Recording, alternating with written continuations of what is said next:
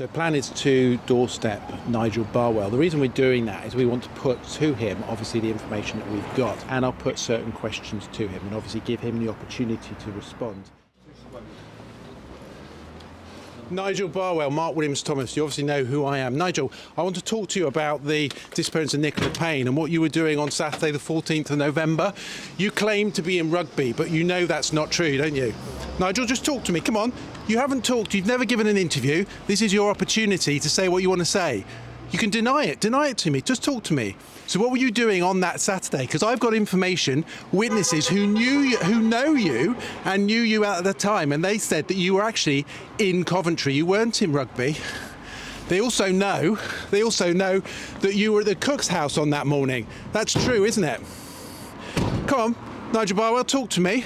And what about this audio recording I've got of you phoning up about the disappearance of Barbara Finn?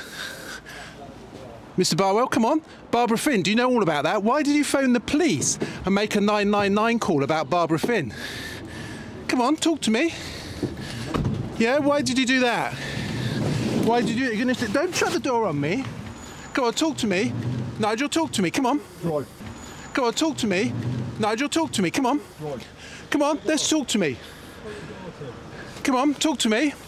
You're not going to talk to me? Well, that was a real shame.